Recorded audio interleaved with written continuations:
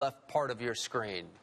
You will see a driver go airborne after crashing in San Carlos Park. This happened early this morning near the intersection of Phlox Drive and Sanibel Boulevard. That's where NBC2's Gage Goulding is tonight, showing us how close this crash came to becoming catastrophic.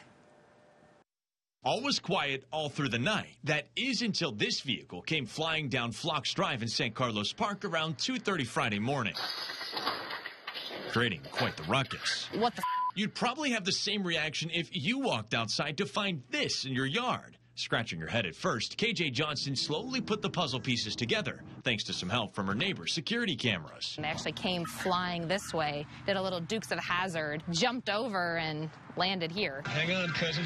Here's where we say goodbye to Cletus.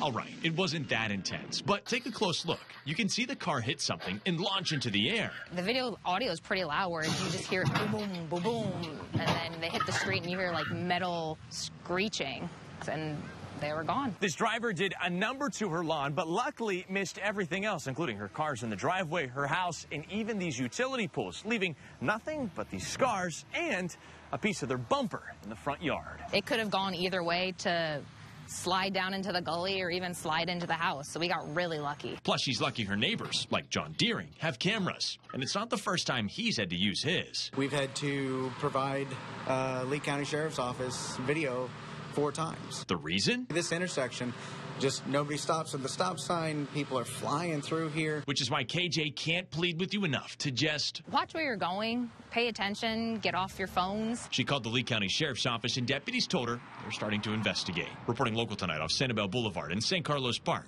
Gage Goulding, NBC2.